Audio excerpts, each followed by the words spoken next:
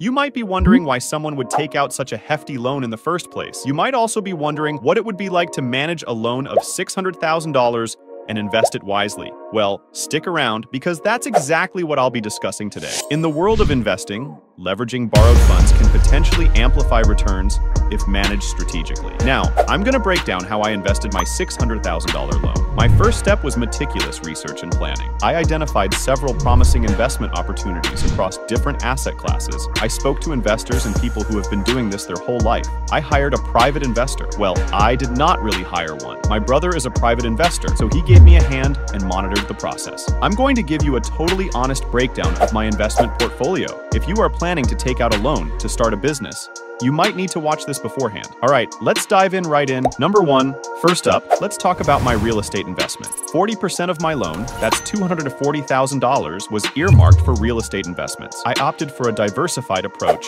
splitting this amount between residential and commercial properties. Trust me, I enjoy renting commercial spaces like offices, shops, gas stations, warehouses, etc. I found out that I could charge more, thereby amplifying my profit when equated with my debt. With $240,000, I could only get 2 commercial spaces and 1 apartment. If I remember correctly, I bought the 2 commercial properties for $125,000 and $115,000 for a very cozy 1-bedroom apartment. I could only afford 1 bedroom for that price, sadly. After calculations with my brother, we decided to cap the warehouse I got for $4,000 per month, retail store property at $3,000 per month, and my little apartment was at $1,200 monthly.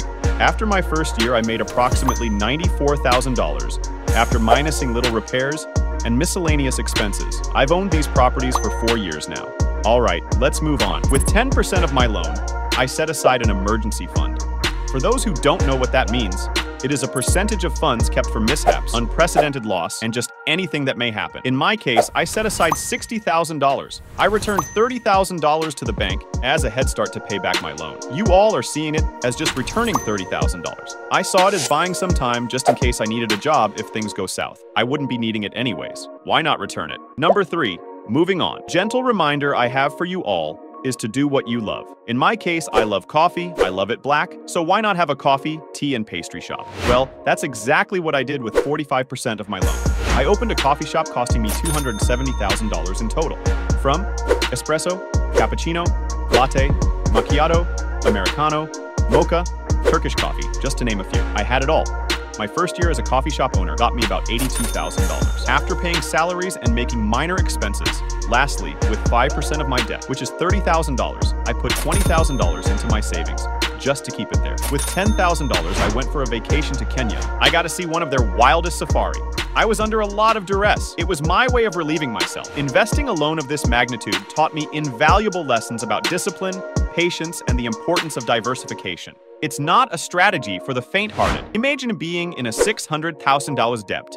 I know how hard I hustled to repay my little $45,000 student loan. However, with careful planning and execution, taking out a loan can yield significant rewards. My personal advice is to consider investing in brick-and-mortar ventures. Avoid borrowing from the bank and putting it into crypto or Forex. It's better to be in steady control of your finances. Mind you, Forex is a great way to make money. Do not just put money you borrowed into that stuff. I speak from experience. Oh, one more thing. It is also important to file for a tax record and be a regular taxpayer. You don't want problems with the IRS or FBI or some shit. In conclusion, there is no certain way to invest. This is my personal investment portfolio. If you enjoyed the video, please support me by subscribing to our channel. Until next time, stay informed and make wise investment decisions.